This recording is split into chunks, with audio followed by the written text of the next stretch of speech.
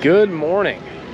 It's a lovely Friday morning and we are heading in to Toronto, or Toronto if you're a local. You don't pronounce the second T. We are going in to shoot the IndyCar race in Toronto, and the great thing for me is that this is kind of a local race for me. Now, I don't live in downtown Toronto, so I do have to travel a little bit, but I'm here at the train station in Oakville, and we're gonna take the train into Toronto, and it drops you off pretty much right in front of the Indy, right at Exhibition Station, which is right there. You just walk right inside. It's pretty fantastic. It's a great way to get down to the race if you ever plan to go to the Toronto IndyCar race. So we're gonna head in. So I'm just gonna be shooting support series today. I'm actually just shooting NASCAR for TSN. So it's a one-day show. We do practice, qualifying, and the race all in one day. Let's head in.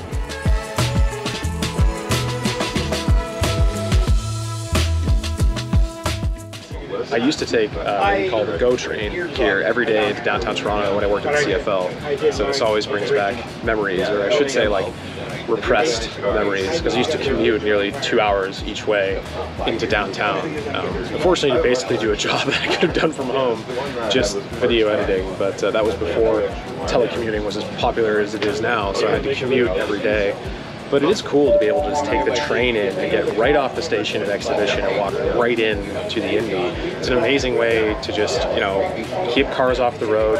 You just quickly drive to a GO station near your house, 5-10 minutes, hop on the train and take it in. You don't have to park anywhere. You avoid paying for parking, $35, $40 per car to park. GO train's affordable, so it's pretty fantastic. I love taking the train now. I used to hate it, but now just going into Toronto for baseball games, events, whatever, just hop on the train. It's way easier.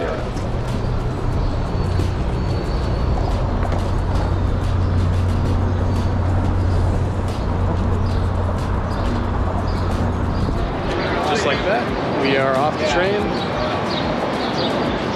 and at the circuit. Like I said, you get right off the train, you're immediately at the racetrack. So now we're just going to go to the credential office, get credentials, and head into the NASCAR paddock.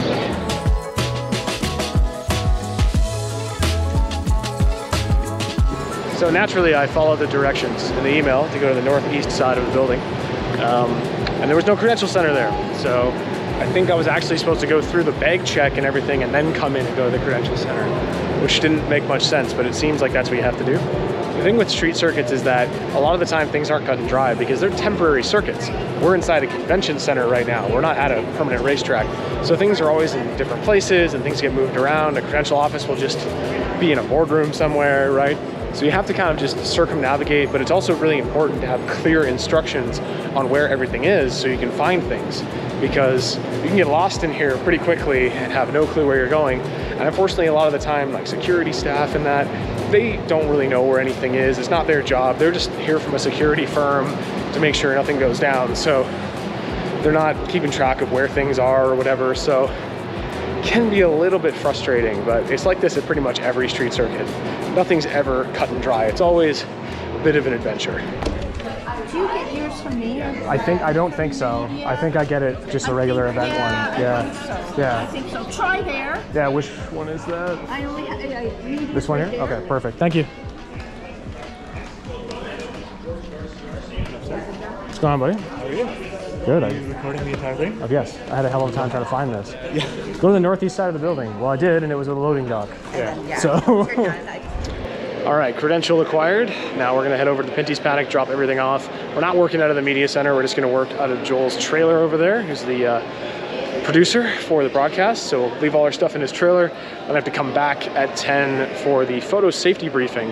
So I'll explain about that in a little bit. There's already lots of action on track. It's pretty loud. So I'm just gonna get set up with all my gear now, get my rig built, and then we have to go to the photo meeting at 10. So for camera setup today, I've got my new Cinema Line camera. I just bought this the other day, so this will be the first event I'm using it. Great thing about it is it has ND filters built in, so I don't need to put a filter on the front of the lens, which is fantastic. And then I'm gonna run a circular polarizer with that to try and take some glare off of the cars and the car windows. We'll see how that looks. And then I've just got my different lenses and stuff. I do have a B cam for the gimbal if I choose to use it after, but I don't think I'm gonna bother. I don't really like using my gimbal, so I'm gonna try avoid using it. And I've just got all my other stuff in here. Most importantly, sunscreen. Skin cancer's no joke, folks. My dad had skin cancer, so wear your sunscreen. Don't get sunburned. All right, let's go do some shooting. Wall access this weekend during the IndyCar session. this pit lane is too tight, and there's a lot of cars out there, and just want to. Okay, I've acquired my photo vest. I have two now. I have one that says NASCAR and one that says IndyCar, but I wanted to make sure I had the IndyCar one just in case security don't know about the NASCAR one or something like that. So I have both now, just to be safe. So we'll head back to the paddock. I'm gonna grab my long lens and we gotta go straight out for practice. It's one session, practice and qualifying together. So it's an hour and 15 minutes, should be a good session. Should have lots of time to circumnavigate the track and go to most corners. So we'll grab my other lens, we'll do some shooting. All right, so we're just gonna walk down to turn 1 inside and get the shot of the Princess Gates. But the problem is, I don't think I have the right lens. I have a 24 to 70. I should have brought my 14 to 24 because it's a really wide shot, but we'll try and make it work. We've also collected a whole gang of people that are following me, but they're friends, so it's fine. Street circuits are awesome though. Like you can see downtown Toronto right there. You're walking on a regular road. Like this is a regular road most of the time, right? But this weekend, it's a racetrack. So it's really cool. I love shooting street circuits because they're just so unique. They make you work really hard because it's not like a conventional racetrack. So, but it's awesome. I love it. Look, there's a hotel here. Is there badass. vlogging right now? I am. I'm vlogging this whole event. Wow. Yeah.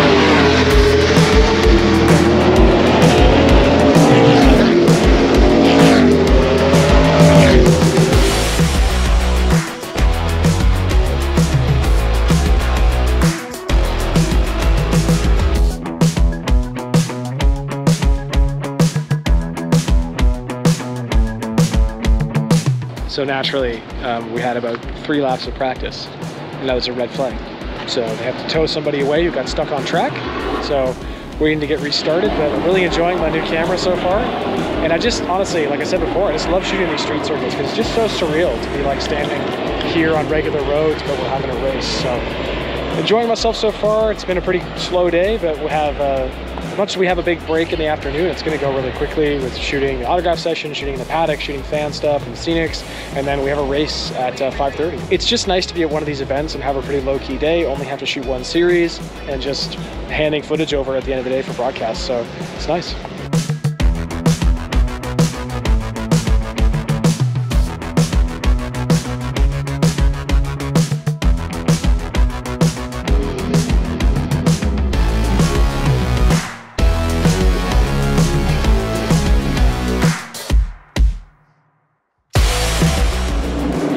Wasn't quite wide enough for the gate, just like I thought. A 14 would have been better, but it is what it is. We still got a nice shot down there. Now I'm going to head over to the other side of the circuit and do some stuff with the long lens.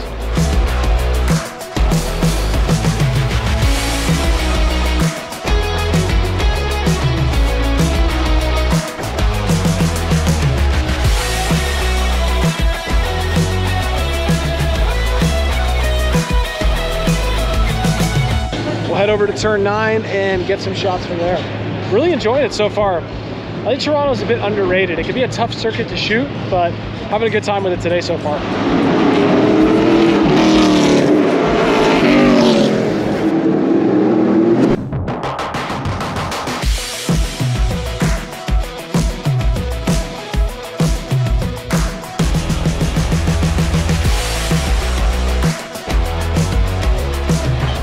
One of the things you have to deal with a lot at street circuits is filming through the fence. It's just an inevitability.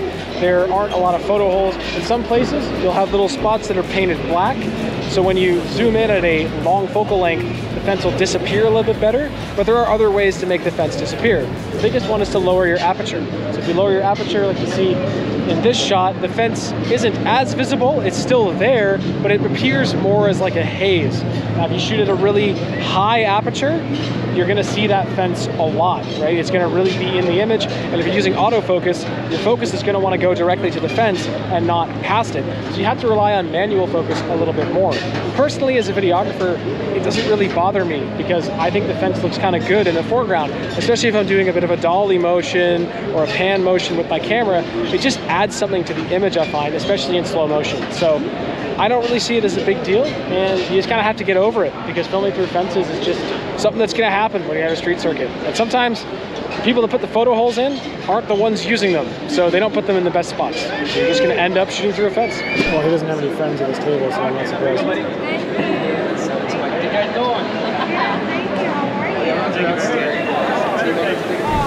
So I just realized that like I haven't really explained in detail what I'm shooting here in Toronto today, and I'm shooting the NASCAR Pinty Series, which is running as a support series for IndyCar, which is on track practicing right now.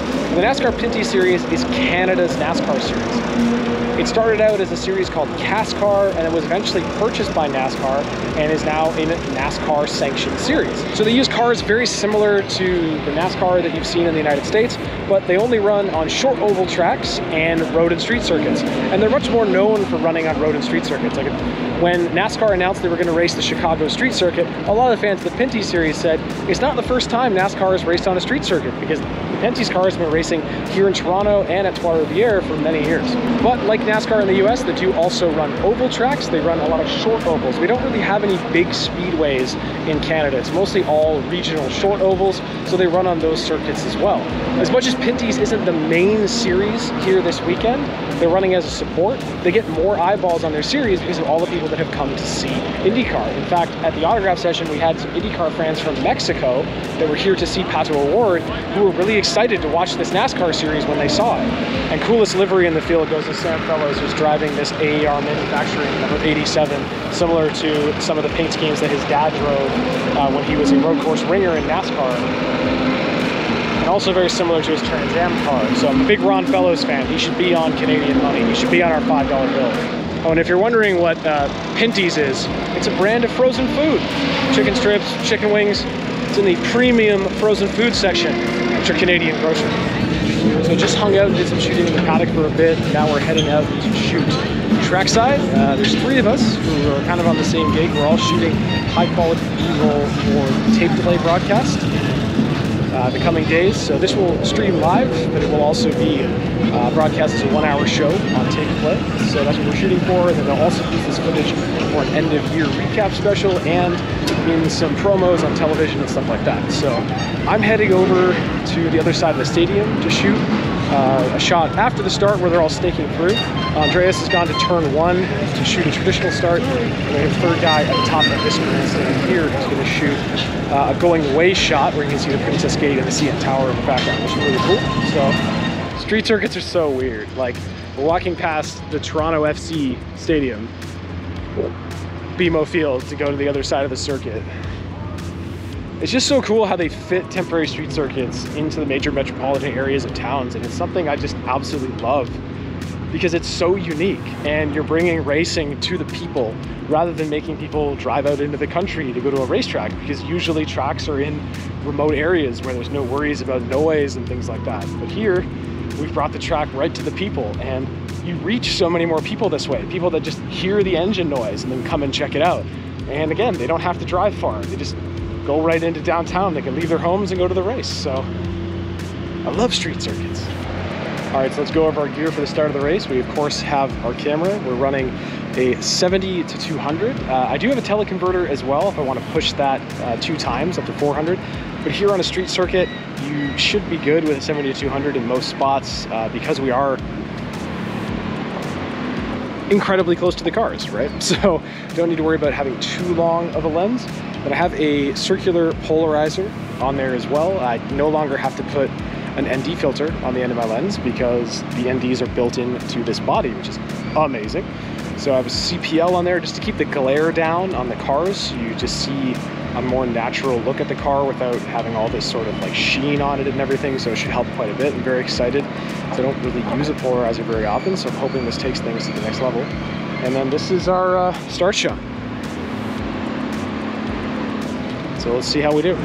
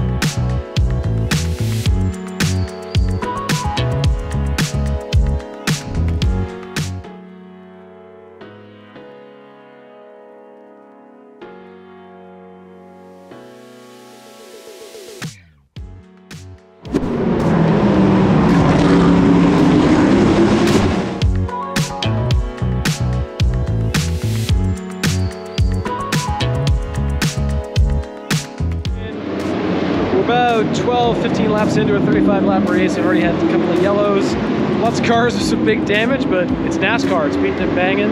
It's always great racing with the NASCAR Pinty series, so it's great to be out here shooting them. I'm just gonna head over to turn 8, I think, so I'm gonna have to go over the bridge and around. It's a long way to go, but it's a cool spot to shoot, so I'm gonna head over there and get a few more shots.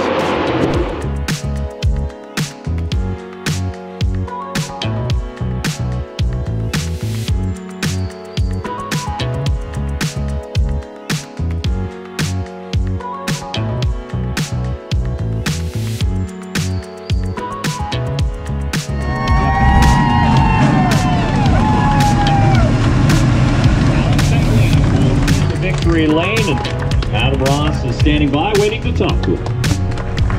Keep Daddy coming. Yeah!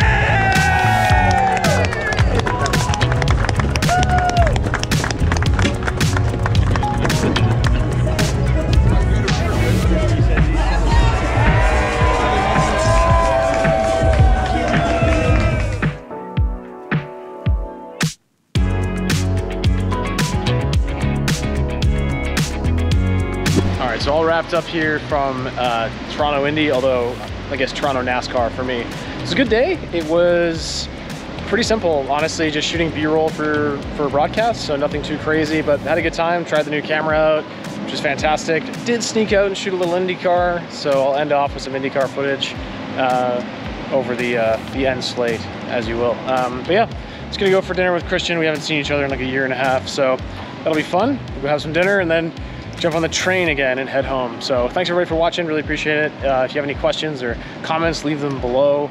Love hearing from everybody. And as always, like, share, subscribe goes a long way. So I'd appreciate that, and we'll see everybody in the next one.